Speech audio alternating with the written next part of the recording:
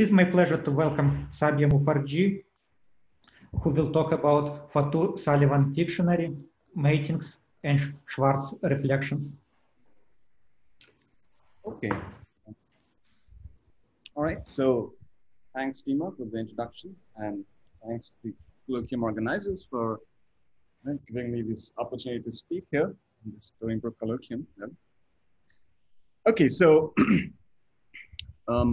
the topic of today's talk is what's called the Fatou-Sullivan dictionary and Matings and Schwarz reflections. So roughly speaking, the goal of the talk would be to connect two different branches of conformal dynamics, and I'll define them. And well, the connection is well known, which is what's called the Fatou-Sullivan dictionary. The goal of the talk would be to describe some new connections and to see the actions of these two different kinds of conformal dynamical systems on a common dynamical plane, which is what mating refers to. So let me begin by recalling this Fatou-Sullivan dictionary, the setup. Okay, so the two kinds of conformal dynamical systems that we are going to be interested in are rational maps acting on the Riemann sphere. So these are just the analytic endomorphisms, analytic maps from the Riemann sphere to itself. They are simply given by the ratio of two polynomials. And throughout the talk, I'm going to assume that one of these two polynomials has degree at least 2. So the degree of the rational map is at least 2.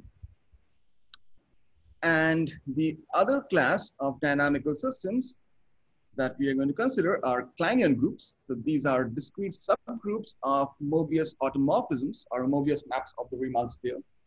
They also act on the Riemann sphere as automorphisms. And we are also going to identify them. So each Mobius map, they do not just act on the Riemann sphere, they also act as orientation preserving isometries on the H3, which is, you can think of H3 as is the hyperbolic 3 space, and the Riemann sphere can be thought of as the boundary of the hyperbolic 3 space. So the action of a Mobius transformation on the conformal boundary on the Riemann sphere extends as orientation preserving isometries of H3 equipped with the Poincare metric, which is a complete Riemannian metric of constant curvature -1. Okay, so the key difference between these two things to keep in mind is that these guys are groups, these are invertible dynamical systems, and these guys are not invertible. They have critical points, they have degree greater than 1. Now, from a dynamical point of view, the action of a rational map on the Riemann sphere can be studied by splitting the dynamical plane, the Riemann sphere, into two natural sets, the Fatou set and the Julia set. The main point is that the Fatou set is the largest open set where the dynamics is stable, or in other words, the iterates form a normal family, or topologically speaking, this just means that the iterates are equicontinuous, which means that if you start with 2 points that are close enough, then under the iterates of the map R, they're going to stay close forever. So that's stability of the dynamics. If you understand one orbit, you also understand nearby orbits. So the largest region where this happens is called the Fatou set, and its complement is the Julia set of the rational map, which is where the dynamics is chaotic. Similarly, for a Kleinian group acting on the Riemann sphere, the domain of discontinuity is the analog of the Fatou set. This is where one could define it as also the maximal open subset on which G is a normal family, but more classically, it's defined as the largest open subset on which G acts properly discontinuously. And this is, again, it turns out to be the region where the dynamics is tame, and its complement is the limit set, where chaotic dynamics takes place. So I'm not going to define these terms too technically, but the thing to keep in mind is that the dynamics on the Fatou set and the domain of discontinuity are supposed to be stable. You have a hope of understanding these dynamics completely. On the other hand, the dynamics on the Julia set and on the limit set are more chaotic. So they depend crucially on initial points and so on.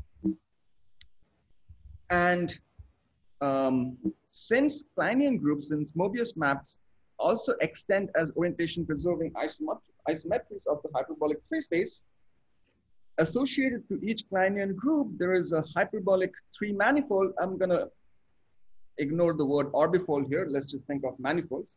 So there's a natural hyperbolic 3-manifold associated to each Kleinian group, which is simply the quotient of the hyperbolic 3 space together with the domain of discontinuity, where the action is properly discontinuous. So you take the hyperbolic 3 space and the domain of discontinuity, and you take its quotient by G. What you get, the quotient of H3 modulo G is a hyperbolic 3-manifold, but when you also throw in the domain of discontinuity, it becomes a hyperbolic 3-manifold with boundary, and the boundary is omega G modulo G. I call it a conformal boundary because omega G lives on the Riemann sphere, so omega G mod G, it has a conformal structure. So it can be thought of as Riemann surfaces. So that connects the picture of the boundary action of a Kleinian group on the Riemann sphere to its action on H3, or in other words, the geometric aspect of hyperbolic 3 manifolds come into the picture in the study of Kleinian groups. Now, on the other hand, for a rational map, such a 3-dimensional picture is much less clear because there is no obvious or canonical choice for the extension of the action of a rational map from the sphere to itself to the hyperbolic 3 space. Okay, so these are the basic objects, and the Fatou-Sullivan dictionary aims at it aims at connecting the dynamics of these classes of objects. Okay, so there are elementary similarities, and by elementary similarities I mean, well, there are visual similarities. As you can see, this is the limit set of some Kleinian groups. This is the Julia set of some rational map, and the same here. This is the limit set of some Kleinian group. This is the Julia set of some rational map. Clearly, they look very similar. And just because they are defined in terms of normal families, there are easy things that you can prove, namely both of these guys, the Julia set and the limit set, these are either the whole sphere or they are nowhere dense. And also, there are dynamical similarities. They are, this guy is the closure of all periodic, well, all repelling periodic points, and the similar statement that the limit set is the closure of all fixed points. So yeah, so there are similar features. So there are sort of results about the Julia set and the limit set that are similar in flavor.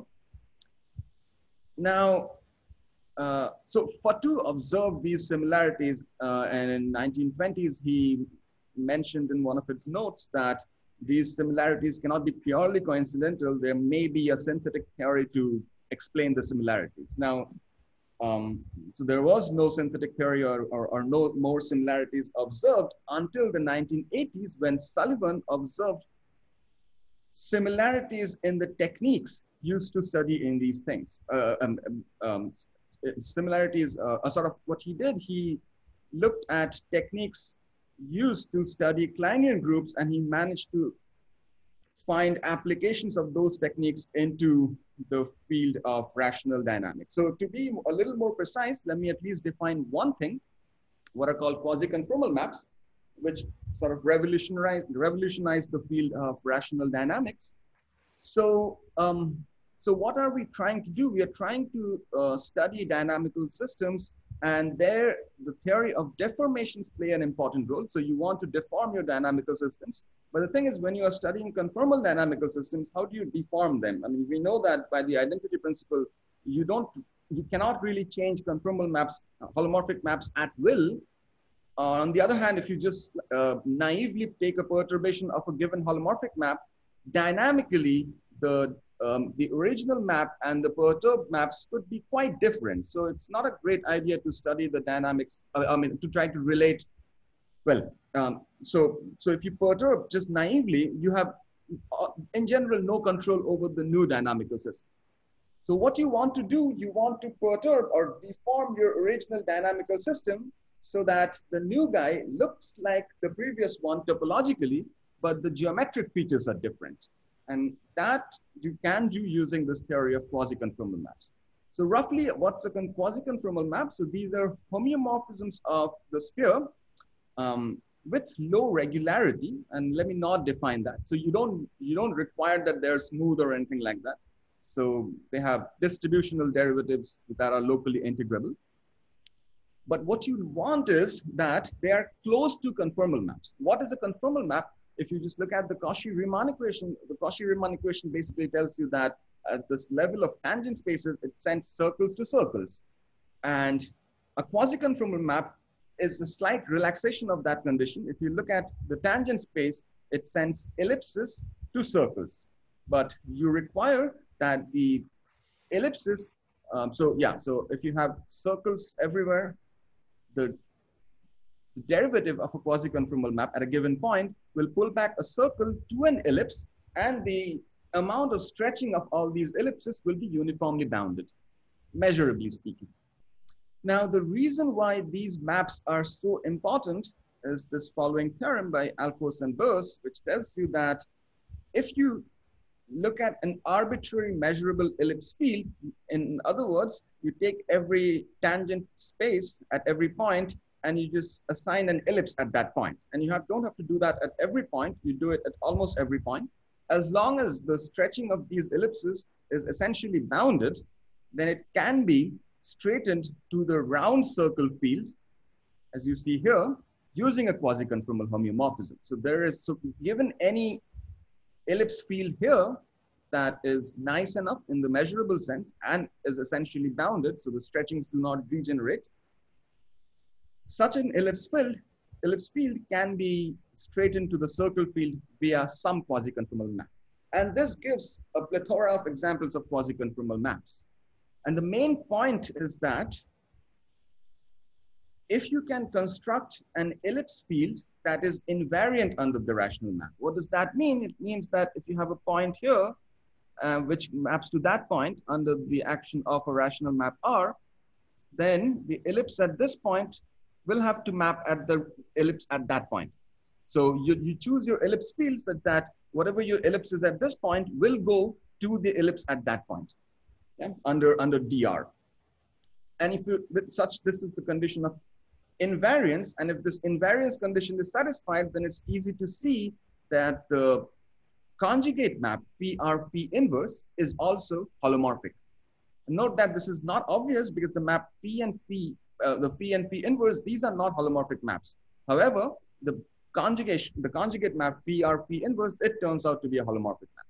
And this plays a very crucial role in the theory of quasi-conformal deformations of rational maps. Okay, so using this particular theme, Sullivan proved the so-called no wandering domain theorem, which is the analog in the rational group and the rational dynamics world of what's known as the Alfors finiteness theorem. So these two theorems both state some kind of finiteness of the dynamics of a Kleinian group or a rational map on the stable region.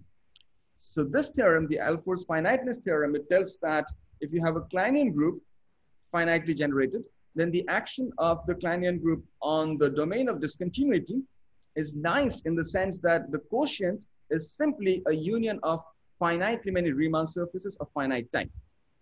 On the other hand, the analog of that result in the rational dynamics, just due to Sullivan, states that if you take any component of the Fatou set, then if you look at the forward images of this component under the rational map, they won't be traveling all over the space. They will at some point form a loop.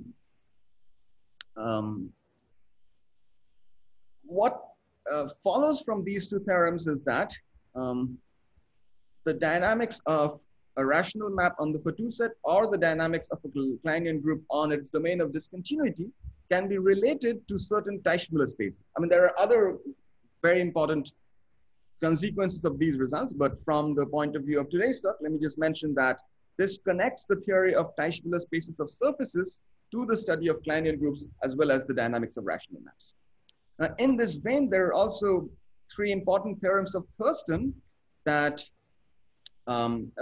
which basically are theorems in rather different fields. The last one is here. It is about a certain classification theorem for rational maps. The second one is a hyperbolization theorem for three manifolds. Both of these theorems, they use the action of a certain thing, of a certain map on the Teichmüller space. And the point is that both these theorems have a similarity, namely, you have a topological object and you want to equip this topological object with a conformal structure. So there's that enough similarity as well between these two classes of objects. Okay, there are more connections, namely, so people have, since then people have tried to work out more connections between rational dynamics and Kleinian groups. So as I mentioned, there is a three-dimensional, there's a hyperbolic manifold associated to a Kleinian group. There is no such obvious object in the case of a rational map.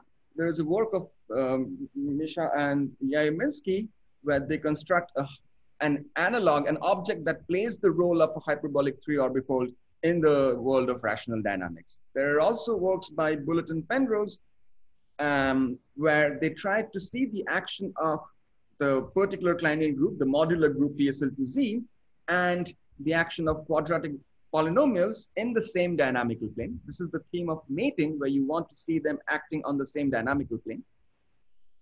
And there are also works by Kurt Macmillan on sort of connections of renormalization ideas, which are heavily used in conformal dynamics, into the theory of three manifolds fibering over the circle. So these are sort of a quick survey of various kinds of connections between Kleinian groups and rational dynamics. However, there are also some mismatches.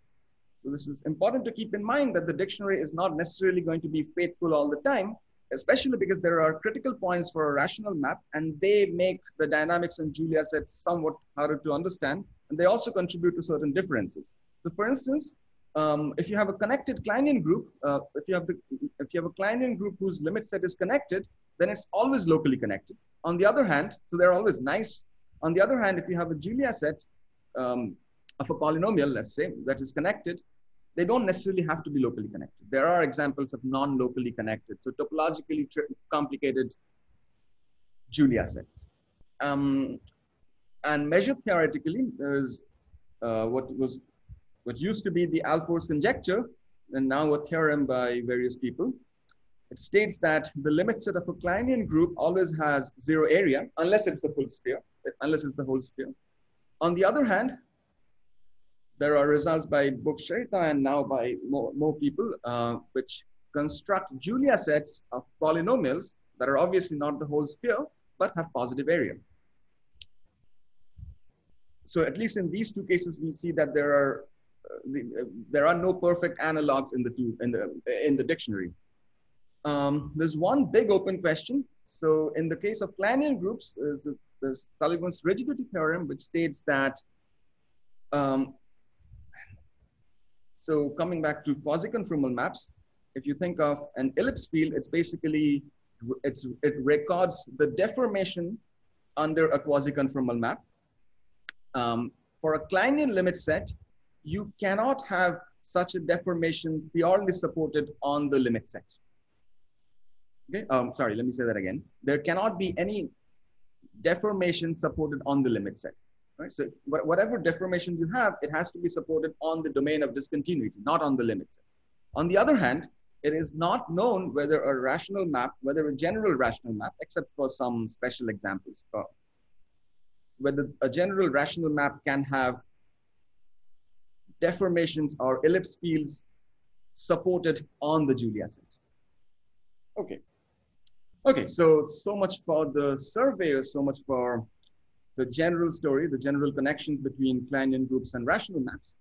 Let us now move on to specific examples, or the first new results of the talk. So let me try to motivate the results with these pictures.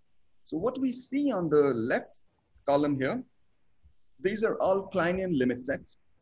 And these guys are all Julia sets of polynomials. So this guy, for instance, is simply the limit set of a reflection group generated by reflections in these four circles.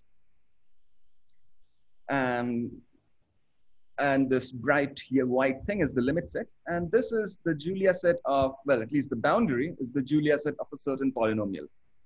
Here, this is the classical Apollonian gasket, which is also the limit set of of a reflection group generated by reflections in these 4 red circles. As you can see in both these pictures, the limit set and the, like here, and the Julia set there look quite similar. Same thing here, the Apollonian gasket and this, which is the Julia set of a certain rational map, they look similar, they look homeomorphic. And just another example to reinstate that philosophy, or in some sense, so just to strengthen that similarity. So here is another example of a reflection group, of a Kleinian reflection group, a group generated by reflections in finitely many circles. And this is the limit set, as you can see here. And this is, again, the Julia set of a certain rational map. And they look quite similar. So the question is, why do they look similar? Is there a general theory? And is the similarity just at the level of pictures? Are they just homeomorphic? Or is there a dynamical reason why they are similar? So we will try to answer these questions. We will actually give a complete answer to this question. But before that, let me try to set up the stage. So the first thing is that these are all reflection groups. So we want to define a suitable class of reflection groups.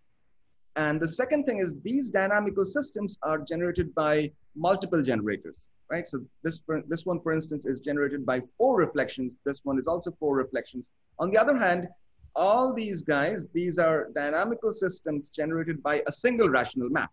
So here you have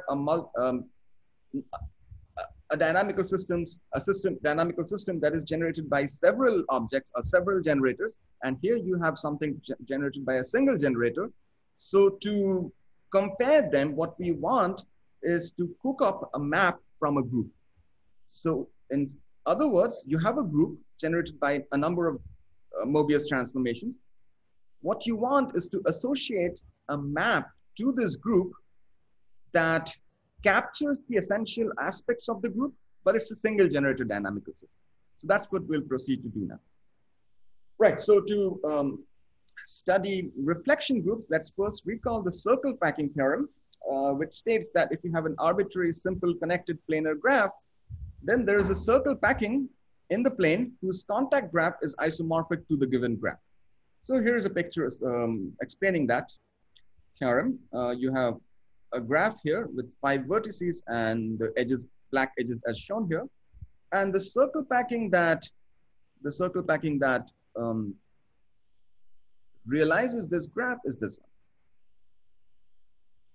So you can clearly see, so the contact graph means you assign a vertex to each circle and you put an edge if and only if the corresponding circles touch. So clearly this graph is realized by this circle packing, the 5 red circles. Now we define a kissing Kleinian reflection group as a group generated by the reflections in a circle packing. So just an easy fact, we always want our limit sets to be connected, and connectedness of the limit set is equivalent to saying that the graph is 2 connected, or in other words, there is no vertex. Removal of one vertex cannot disconnect the graph. So here you see that, let me erase these. Yeah, so this graph is not 2 connected because if you remove this point, the graph will be disconnected. So you see that the limit set here is also disconnected. So for the rest of the talk, I'm also always going to assume that gamma is a 2 connected graph. Even if I miss it, that's what I mean. So all limit sets of kissing Kleinian groups are going to be connected. Now, once you have a circle packing, you start with a contact graph and you have a circle packing and you have a kissing Kleinian reflection group, the question is there always a rational map whose Julia set is going to be homeomorphic to the corresponding limit set? And the answer, well, if you expect that answer to be true, then it should be at least true in the simplest case. What is the simplest case? The simplest case is the following. What is the simplest reflection group? The simplest reflection group is the following, is this one, is the ideal triangle reflection group, which is generated by reflections in these 3 circles. Yeah, and its limit set is simply the unit circle. Is there a rational map whose Julia set is homeomorphic to this? Well, there is one. namely the rational map z bar squared. It's easy to see that. Maybe I'll just mention because I don't expect everyone to be familiar with what Julia says here. So if you take the map z bar squared, so this map has two fixed points at 0 and at infinity. Everything outside the circle flies off to infinity. Everything inside the circle converges to 0. So the dynamics inside and the dynamics outside are tame. So the limit set is precisely the circle, or the Julia set is precisely the circle. Okay, so for the ideal triangle group, we see that there is indeed a rational map, namely z bar squared, such that the limit set of this guy is homeomorphic to the limit set of that guy, but that's just a trivial thing. Both of them are circles. What is the dynamical connection between this limit set and that Julia set? So to see that, let me make one definition. Given any connected planar graph, recall that we have associated a packing to it, a circle packing to it, and so that's just a collection of circles. Let di's be the round disks bounded by the circles. So for instance, in this picture, you start with so what is the contact graph of this particular circle packing? It's this.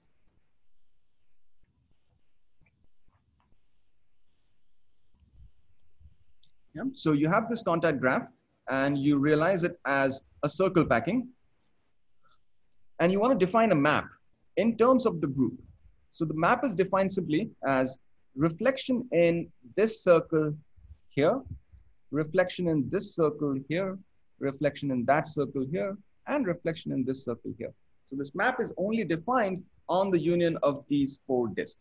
It's not defined on these 2 triangles and the unbounded rectangle. Okay, and this map is called the Nielsen map. Such maps were studied by Nielsen back in 1920s and later by Bowen and series in 1970s, but let me call it Nielsen maps. The point is that if you have the ideal triangle group, then the Nielsen map has a very simple description. So you're basically, your dynamics is like this. This region maps to the rest, this region maps to the rest, and this region maps to the rest. Right? It's just inside out. So what happens to the circle? This, if you can see, there is a red arc here and a blue arc here and a green arc here. The red covers the green and the blue. The green covers the red and the green. Sorry, the blue covers the red and the green covers the blue and the red. So this is the dynamics of that map.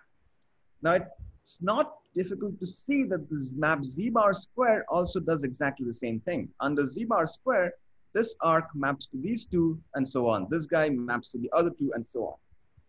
So topologically, these 2 maps, the Nielsen map of the ideal triangle group restricted to the limit set and the map z bar square restricted to its Julia set are exactly the same. They are topologically conjugate. So there is a homeomorphism of the circle from this dynamical circle to that dynamical circle that conjugates the action of the Nielsen map of the ideal triangle group to the map z bar square. More generally, if you have, instead of the ideal triangle group, if you have an ideal d+1 gon, then it's the same thing. The Julia set, the limit set is still going to be a circle, and its Nielsen map will be topologically conjugate to z bar to the d. So this is our fundamental connection. It looks like a very simple thing, but it connects the action of the simplest possible reflection group to the simplest possible rational map. Okay, now once you have that, you ask whether this kind of resemblance is true for an arbitrary contact graph. For an arbitrary contact graph, when you have a circle packing and you look at the reflection group generated by that circle packing, you have the limit set. Is there a rational map or an anti-holomorphic rational map whose Julia set is homeomorphic to that limit set? And so in this joint work with Russell Lodge and Yusheng Liu, we prove this in complete generality. So whenever you have a 2 connected contact graph, we mentioned that the corresponding reflection group generated by reflections in the circles of the associated circle packing is connected. And there is always an anti-holomorphic rational map whose Julia set is homeomorphic to the limit set. whose Julia set is homeomorphic to this limit set. Moreover, so to explain that, let me just use this picture. Yeah, so you start with this contact graph and you construct the circle packing and the limit set, and there exists, the theorem asserts that there exists some rational map such that the limit set, this guy, is homeomorphic to this Julia set. Moreover, the action of the Nielsen map of this group on the limit set is topologically conjugate to the dynamics of this rational map on its Julia set. And that is true for all of these guys. It's true in complete generality. Okay, so that's sort of the main connection between reflection groups and anti-holomorphic rational maps. Now, when you have this kind of a connection, it's a new entry in the dictionary, and then you ask, what can you use this for? So let me skip some entries here because, well, just for time constraints, let me go to the third one, which is the sort of the most stark. Oh, by the way, there will be a talk by Yusheng soon in our dynamic seminar, in the dynamic seminar. So he will talk about these things in further details. Let me mention the third thing, the fourth line in this table. So the first line tells us that for every two connected graph, we have a connected limit set of the corresponding reflection group, and there exists an anti-holomorphic rational map whose Julia set is homeomorphic to this particular limit set. Now, we specialize to the following case. We specialize to the case when the corresponding, well, the contact graph is polyhedral, or in other words, it is the one skeleton of a convex polyhedron. In that case, it's not too hard to show that the corresponding group G gamma is what's called acylindrical, meaning that the associated hyperbolic three-manifold that we defined earlier, it does not contain any essential cylinder. So you can think of an essential cylinder in a three-manifold as a cylinder living inside of the three-manifold, connecting two components of the conformal boundary and something that is not homotopically trivial, very roughly speaking. It connects one component of the conformal boundary to another component of the conformal boundary through the three-manifold, and it's not homotopically trivial. Such a manifold is called acylindrical, and it turns out that acylindricity of the corresponding three-manifold is equivalent to asking that, or requiring that the contact graph is polyhedral.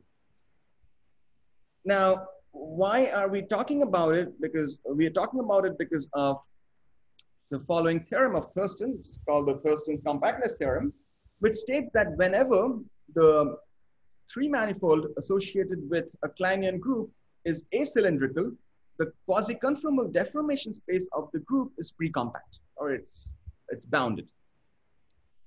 Now, so one thing the dictionary tells us is to ask questions, right? So when you have a connection between two different objects and you know something is true in this world, you ask whether the same thing is true in the other world. So is there an analog of the Thurston's compactness theorem in the world of rational maps?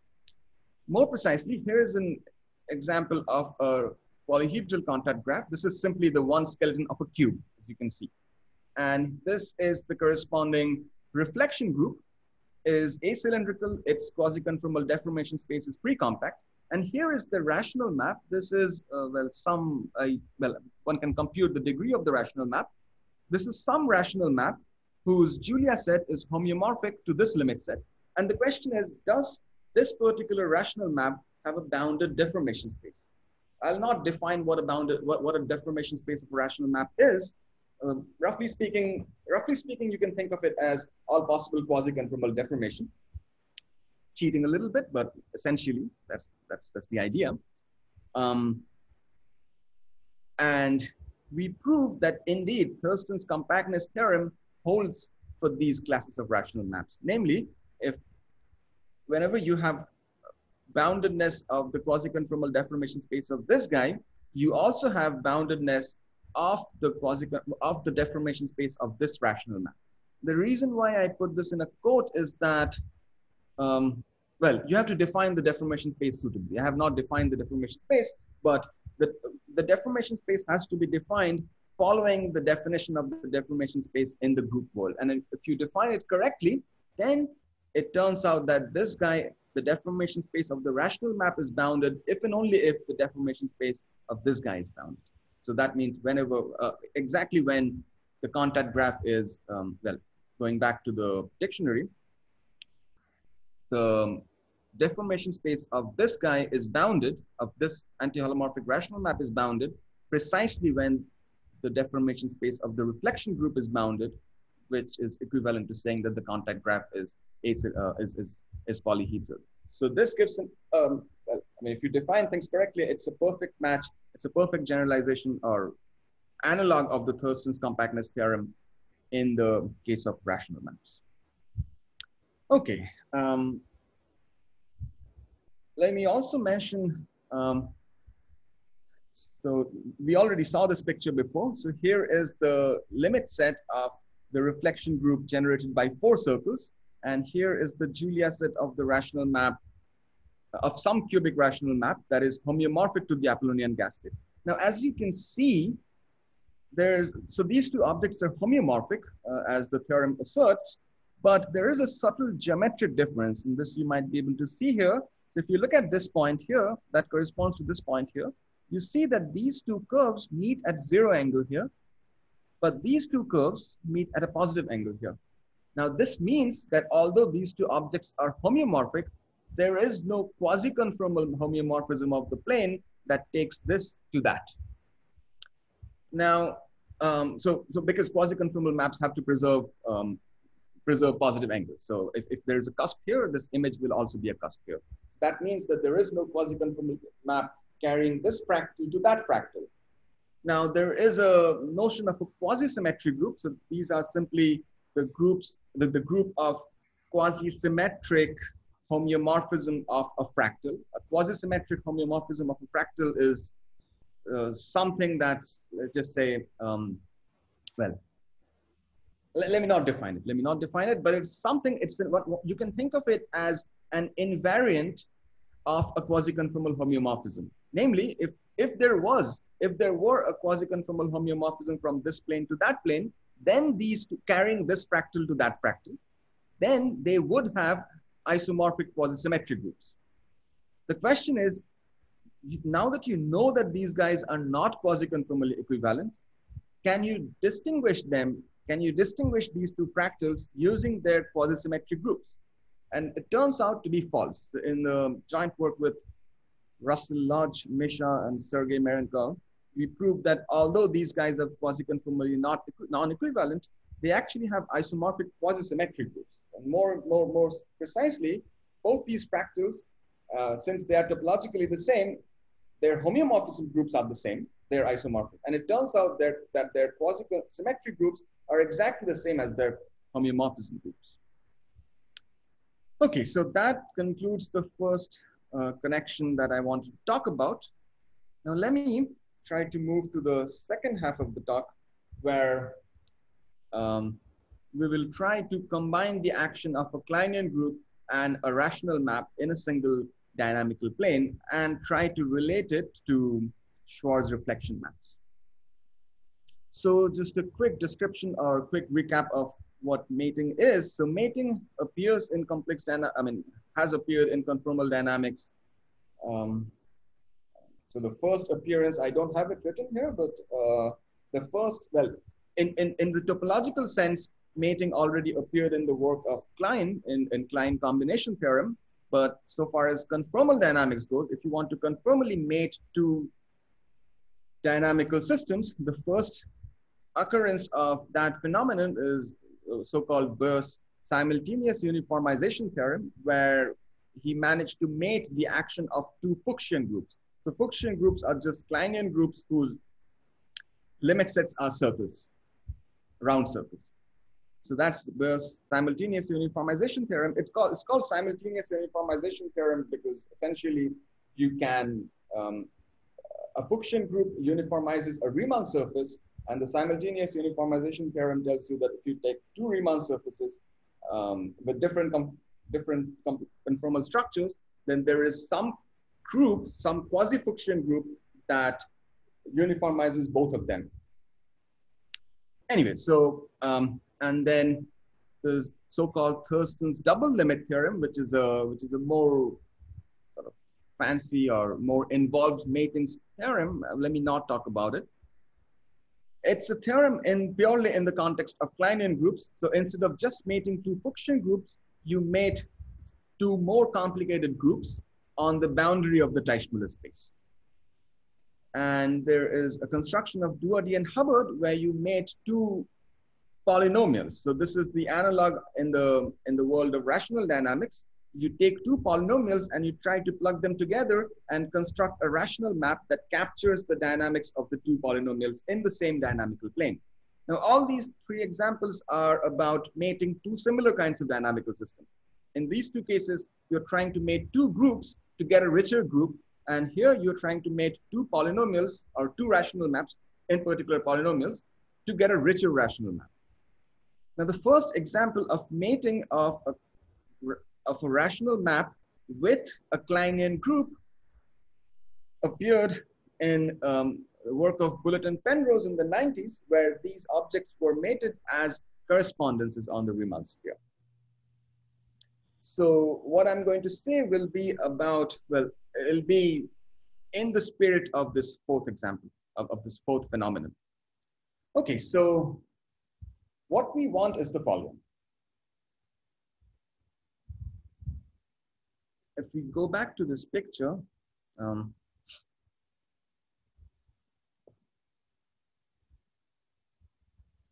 here is an example of a reflection group, and here is the corresponding rational map. Now, this is actually a polynomial.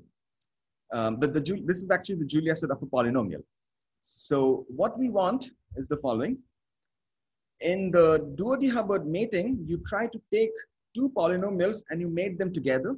What we want is to take the action of a polynomial on its filled Julia set. The filled Julia set is the black thing that you saw in this picture. This is the filled Julia set. So you take a polynomial, restrict its action here, and take, for instance, this group and restrict its action there. And you want to mate them. Well, to be a bit more honest, you don't take the whole group. You take the Nielsen map of this group and you restrict it here, and you take the action of the polynomial over there, and you want to mate them. So you want to ask whether these two different classes of conformal dynamical systems can be glued together in a meaningful way, and can we uniformize? In other words, can we get a conformal dynamical system that integrates the dynamics of these two things? Okay, so I'll mostly state this using this particular example. So the simplest possible, again, the simplest possible anti-polynomial is the map Z bar squared, and the simplest Kleinian reflection group is the ideal triangle group. So here I have drawn the filled Julia set of Z bar squared. This is simply the unit disk closure. And this is the restriction of the Nielsen map on the filled limit set. This is the limit set. So in order to mate two dynamical systems, the rough idea, one thing that one has to keep in mind is that you cannot map the whole polynomial with the whole group, because they are both, their dynamical planes are spheres. So you take one half of the polynomial dynamical plane and one half of the group dynamical plane, and you try to mate them. So this is one half of the polynomial dynamical plane, and this is one half of the group dynamical plane. And you want to glue them together and produce a dynamical system, a conformal dynamical system. What does that mean? How are you going to glue them? Well, you could just glue this circle with that circle. That you can always do. But how do you get a map that way? How do you get a map on this sphere that you obtain by gluing the two disks? To do that, you recall that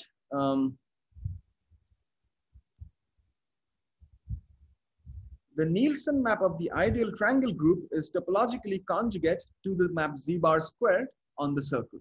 So you use this topological conjugation to glue the circle, the Julia set here, with the limit set. So you don't glue this point Z to the corresponding point Z, rather you glue Z to the image of Z under this particular topological conjugation. And then it's not hard to check that when you glue these two disks, you get a topological sphere, and you also get a map defined on this topological sphere, not quite on the whole sphere because this is defined on the whole disk, but this map, the Nielsen map, is not defined on the whole disk. It's defined here, here, and there. It's not defined on this triangle. So what you get is the following. You get a Riemann's, you get a topological two-sphere by gluing this and that, and you get a map that's defined on the whole sphere minus a topological triangle. So the point is that you glued these two circles using the conjugation between the boundary maps to make sure that when you glue them, you get a single dynamical system. You get a well-defined dynamical system. Okay, now you ask, well, this is the topological mating of the two corresponding conformal dynamical systems, but can I get a conformal realization of this dynamical system? In other words, is there a conformal dynamical system that acts as V bar square on one half and as the Nielsen map of the ideal triangle group on the other half? So to motivate to get towards this particular dynamical system, you observe that if such a conformal model existed, what would it be? Well, it'll be an anti-holomorphic map defined on the whole sphere minus this triangle. I mean, whatever, some topological triangle, such that, what do we know about the Nielsen map of the ideal triangle group? Well, it fixes the boundary of pi of this triangle pointwise, right? Because you're reflecting in this circle here and reflecting in this circle here and in this circle there. So it, by definition, fixes the boundary of the triangle pi. That means that whatever the conformal model is, if it exists, it would be defined on the whole sphere minus some topological triangle, which is a simply connected domain. So it will be defined on a simply connected domain, and it will extend continuously to the identity map on the boundary. That is a pretty special thing, having a simply connected domain equipped with an anti-holomorphic map that fixes the boundary pointwise requires that the domain is special in some sense, and that's the content of this proposition. And this is exactly where the Schwarz reflection map comes into the picture. So the proposition says that if you have a simply connected domain, it admits an anti-holomorphic map that extends continuously to the identity on the boundary if and only if the Riemann map of this particular, sorry, this is not C hat, this is omega. The Riemann map of the domain omega is actually the restriction of a global rational map. And the map sigma, the reflection map sigma, is given by this commutative diagram. So you assume that the domain sigma is simply connected and there exists an anti-holomorphic map defined on sigma that fixes the boundary pointwise. Then you prove that this can happen if and only if the Riemann map here is actually a rational map, or the restriction of a rational map. So why are these called Schwarz reflection map? Because so I guess on your slide there is a confusion between D and complement of D. So in the formulation you have a Riemann map on D, and in the diagram a Riemann map on the complement of D. Okay. Yeah, yeah. So let me do. Yes, modular this confusion. So correct. So let's do C hat minus D bar. So the exterior of the disk. Yeah. Just because I don't want to change the commutative diagram. Yeah. So yeah, uniformize the simply connected domain by the exterior disk. Okay. And once you do, if you do that, then the Riemann map turns out to be a rational map, and the map sigma is simply the map 1 over Z bar transported by the map F. So note that the most trivial example of a simply connected domain that admits such an anti-holomorphic map that fixes the boundary pointwise is a round disk. If you have a round disk, there is clearly a reflection in the round in the boundary circle, which fixes the boundary pointwise, which is the Schwarz reflection map of the circle. More generally, you can ask, if I have an arbitrary Jordan curve say, which is real analytic, say you have a real analytic curve, we know that from basic complex analysis, locally, there are Schwarz reflection maps defined everywhere. So these are just maps that fix the curve pointwise and send these domains inside out. But in general, there is no reason why all these local branches, all these local Schwarz reflection maps will have any kind of global analytic continuation on either side, in particular to the domain. There's no reason why these local Schwarz reflection maps will extend holomorphically or anti-holomorphically throughout the whole domain omega. So these domains omega are precisely the domains for which this is true. And these are called quadrature domains. So maybe I should say that. So such a domain omega is called a quadrature domain. And these domains played an important role in complex analysis, potential theory, and certain problems in statistical physics. And in fact, certain problems in statistical physics led us to consideration of these classes of maps, but for the purpose of today's talk, I'll completely hide the physics background. Okay, so what all of this means is that if there exists a conformal realization of the mating of the map Z bar square and the ideal triangle group, it will be the Schwarz reflection map of some simply connected quadrature domain. Then once you have this, you can say more, the degree of this rational map can be seen from the dynamical properties of the Schwarz reflection map. And since the Schwarz reflection map is a mating of these two simple maps, you can easily see that this map has degree. You can compute the degree of the Riemann map, and then you play a little bit, and you can prove that the mating that is desired in the particular context, the mating of Z bar squared and the ideal triangle group, it is given by the Schwarz reflection map of this domain. So, well, here's a formula. This rational map is univalent on the exterior of the disk. The image of the exterior of the disk under the map F is a Jordan curve, and the Schwarz reflection map of this domain is the unique conformal mating of these two guys. And here's a picture proof of that fact. So the brown region, or the complement of the brown region, is the quadrature domain. This is where the Schwarz reflection map is defined. And the dynamics is as follows. You see this bright green curve here. Outside of the bright green curve, the dynamics is simply Z bar squared. So there is a,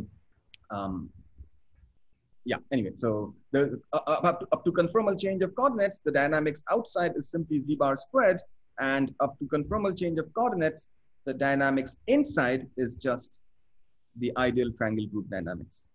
I mean, the Nielsen map of the ideal triangle group. Sorry, what was my notation? N. This brown triangle is the classical deltoid. Yeah, right. So the brown triangle is the classical deltoid, which was back to earlier. Okay, so that is the easiest example of a mating of a group and a polynomial. Let me skip this slide. Once you get a mating of Z bar squared and the ideal triangle group, you ask whether this is true in more generality, meaning can you mate all possible quadratic anti-holomorphic polynomials with the ideal triangle group? And it turns out to be true, which is the content of this slide. So all possible, well, not all possible, but all nice quadratic anti-holomorphic polynomials can be mated with the Nielsen map of the ideal triangle group, and they can be explicitly written down. Now, once you have various examples of matings of groups and polynomials, of course, you can ask, or you want to ask, what is the most general mating statement? If I take an arbitrary polynomial and an arbitrary reflection group with the degree matching, the degree matching here is that if your polynomial is of degree D, then your corresponding reflection group has to be generated in D+1 circles. If you have two such things, when are they conformally matable? And recent work with Misha, Sergey, Dimitrios, we proved that I have not really given you what it means to mate a general polynomial with a general reflection group, because here in this particular example, we were mating the z bar square with the ideal triangle group, and the gluing procedure of the two circles was given by the conjugation between z bar square and the ideal triangle group. Sorry, the Nielsen map of the ideal triangle group on the circle. But this can be generalized. It can be generalized. So if you have a more general polynomial, anti-holomorphic polynomial, and a more general reflection group, as long as the boundaries are nice, let's say locally connected, there's a souped-up version of the previous construction that allows you to glue the boundaries of these two objects and get a topological, you can sometimes get a topological two-sphere. When you get a topological two-sphere by gluing these two guys, they are called topologically matable. The theorem guarantees, and so then you obviously, then you ask the obvious question, when is this topological mating a conformal mating? Is there a uniformization of this topological mating? And the theorem guarantees that conformal mating exists if and only if topological mating exists. So whenever the topological mating exists, so what it means for a topological mating to exist, so what can go wrong? What can go wrong is the following. If you take a fractal like this and a fractal like that, and if you try to glue them along the boundary, it's possible that after gluing, you don't get a topological two-sphere. That's the only obstruction. As long as you get a topological two-sphere by gluing these two guys, what the map that you get on this topological two-sphere can actually be conformally realized. So the proof of this theorem requires, it uses the classical Thurston realization theorem for rational maps. And it also requires generalization of the measurable Riemann mapping theorem due to David. So these are some generalizations of quasi-conformal homeomorphisms. So there's a generalization of the measurable Riemann mapping theorem for a certain class of maps called David homeomorphisms. And we had to develop a new surgery technique and new extension results for these homeomorphisms to prove that whenever topological mating exists, there is also conformal mating. So to uniformize these topological matings, to put a conformal structure on these topological matings. Let me not get into this example. This example is, well, okay, let me not get into this example. Okay, let me completely skip the correspondence slide. Let me conclude. So do I have any time left? Well, a few minutes. 2 minutes, okay. So A little bit. We started 5 minutes late. yeah, okay. So let me conclude with a couple of, at least one example to complex analysis. So what is the connection of all of this to complex analysis? The connection lies here. The connection lies in this particular theorem.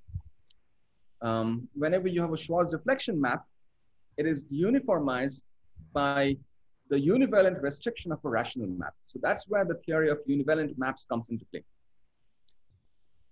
Okay, so to motivate this particular slide, let me mention that this class sigma is this class sigma is the external analog of the more well-studied class S, the class S of Schlicht functions, which are all holomorphic functions that are univalent on the unit disk and fixed 0 and has derivative 1 at 0. So for this class of maps, the classical Bieberbach conjecture, which is now a theorem by Desbranches, it gives a precise estimate on the growth of coefficients, an upper bound for the coefficients of any map in that class. On the other hand, for this class sigma, such a result is still not known. It's still open. You can ask an easier question. What about subclasses of this particular space that are, what about simpler classes? Like for instance, if you take arbitrary maps in the class sigma and truncate them, what you get is a rational map that are univalent on the exterior of the disk. It turns out that the whole space sigma is actually, the union of all these sigma d star are actually dense in sigma. So if you have a uniform coefficient bound on all of the sigma d star, then you can get a coefficient bound on sigma.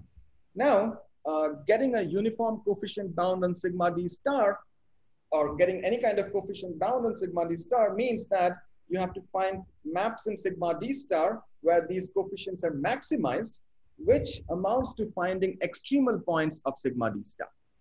So the entry point to this particular problem for us was to try and understand extremal points in the space sigma d star. Can we classify all extremal points? So I'll state a general, a slightly more general theorem from which we will be able to classify all extremal points in sigma d star. So, okay, so here's the statement. Here's the theorem, which is a joint work with Kirill Lazem and Nick Makarov. So first note that whenever you have an element of sigma d star, it's a rational map that is univalent outside the unit disk. So by this result, there is an associated Schwarz reflection map, which is given here, which is also recalled here. So when you take all elements of sigma d star, you have a family of Schwarz reflection maps. It turns out that this family of Schwarz reflection maps is precisely the matings of the polynomial z bar to the d with a suitable class of reflection groups. So what are these classes of reflection groups? Let me just define it quickly. So for instance, when d is equal to 3, you have the following. You take the ideal quadrilateral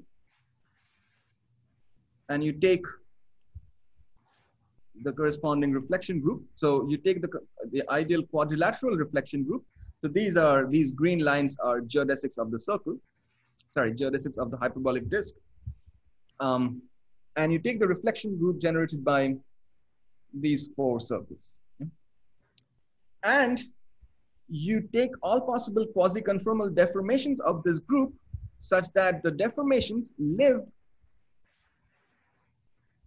only on 1/2 of the group. So there is no quasi-conformal deformation outside. So you freeze the exterior part of the group and you put quasi-conformal deformations inside. And if you take all possible deformations of this type, then you get what's called the bare slice of this particular reflection group. And then you take the compactification of this bare slice. And this gives rise to groups of this form. So just to give you an idea of what kind of groups we are talking about, we're talking about groups like this. How do you get this group? Well, it's quite straightforward. You start with this group and you just try to pinch these 2 circles, for instance. And that you can do by quasi-conformal deformation. So you quasi-conformally deform this group and in the limit, you get this particular group.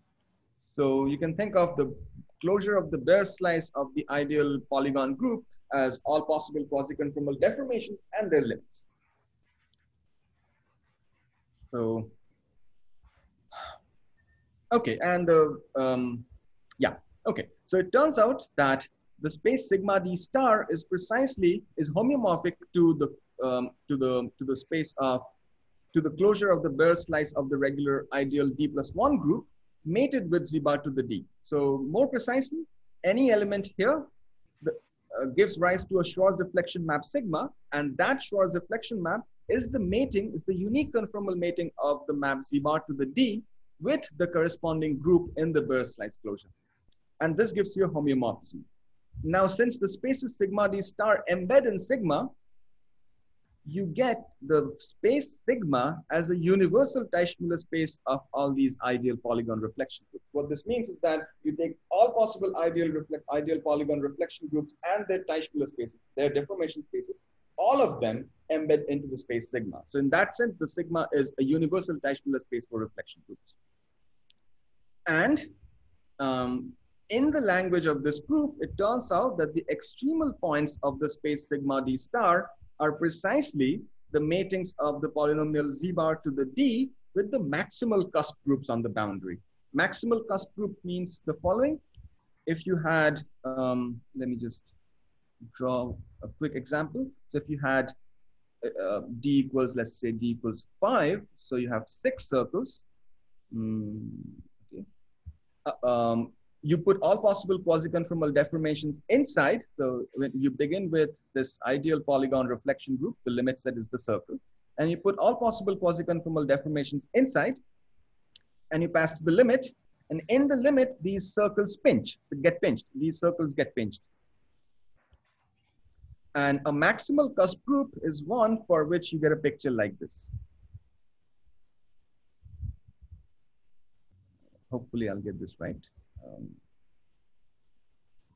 Something like this. So all the complementary components are inside, and all the bounded complementary components are actually triangles. Such a group is called a maximal cusp group.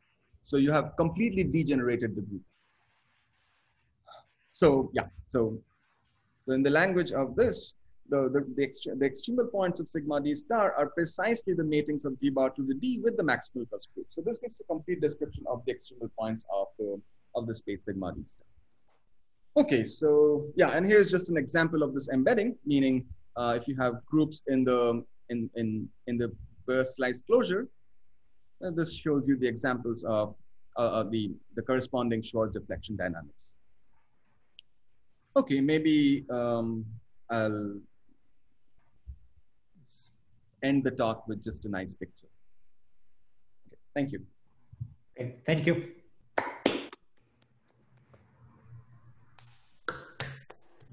Do we have any questions? Oh, yeah. Well, if nobody else has a question, some of us remember these old dark days when anti-holomorphic dynamics was considered an arcane cousin of holomorphic dynamics without much meaning. Of course, those days are over.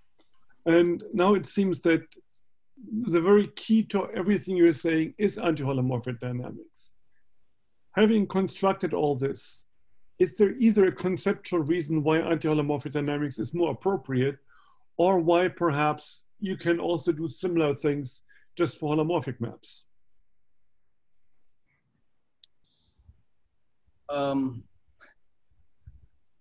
Okay, so this is an open-ended question. So, so anti-holomorphic maps, if you think of the right analog of an anti-holomorphic map on the other side of the dictionary, they should be reflection groups. So, and reflection groups are in some sense simpler than arbitrary Kleinian groups, which is one of the reasons why there is a perfect match in this dictionary in the case of anti-holomorphic dynamics. I do not think there would be a perfect match as well. So like the theorem that we stated here, where there is a perfect bijection between reflection groups with connected limit sets coming from circle packings and anti-holomorphic rational maps, I do not think such a perfect match will happen or will exist in the holomorphic map, precisely because the degenerations in this case are quite simpler, whereas degenerations in the pure Kleinian group setting can be much wilder. So okay, so that's just one reason why anti-holomorphic dynamics, it's a simpler case. I mean, it's a map with an extra symmetry, which is what gives us this extra benefits, which we exploit all the time.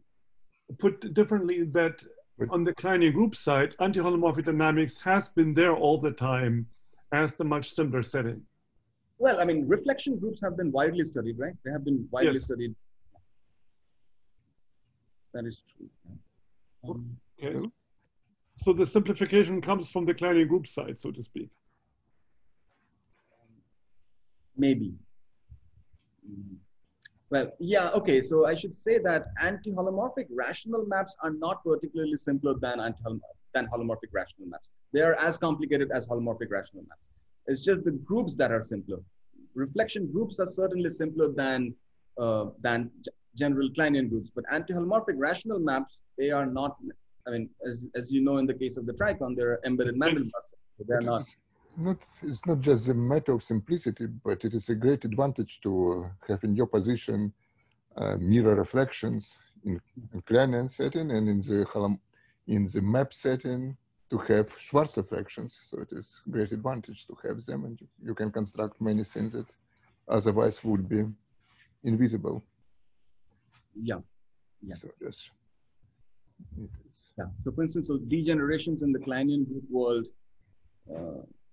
Yeah, I didn't say much, but in this particular example, there's more is true. So when you see this group and this Julia set, this group limit set is the quotient of the circle by two geodesic laminations, and you can precisely transport those two geodesic laminations to obtain a pair of polynomial laminations. And then this rational Julia set will be the quotient of the circle by those two polynomial laminations. And the main point here is that degeneration here are just pinching curves. There are no degenerate groups in the case of reflection groups. Everything is geometrically finite. Every degeneration happens by pinching loops on the corresponding Riemann surface. But for arbitrary Kleinian groups, there are, and that's precisely because of the mirror symmetry on the surface. So when you look at the Teichmüller group, or the Teichmüller space of a reflection group, it's not just a Riemann surface, it's a Riemann surface with an involution. So this mirror symmetry is at the heart of the simplicity, which we exploit, yeah. Okay, so that's sort of maybe a partial answer to your question.